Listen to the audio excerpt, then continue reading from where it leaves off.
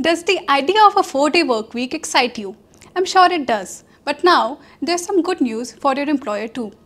4-Day Week Global, a New Zealand-based non-profit advocacy group, recently released the results of its largest ever trial of the work schedule. This study, conducted in the UK with 61 organizations and about 2,900 workers, found that most companies aren't returning to the old model. And a third of them are ready to make the change permanent. Not only this, 1 in 6 employees said no amount of money would convince them to return to a 5-day work week. Not surprising, as they found they were less stressed and fatigued and saw their personal life and health improve too. Absenteeism dropped and productivity improved.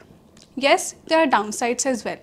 Economists say a 4-day work week, which translates to a 20% reduction in work hours, will require a 25% increase in productivity for a steady output. A shorter work week but increased pressure on productivity.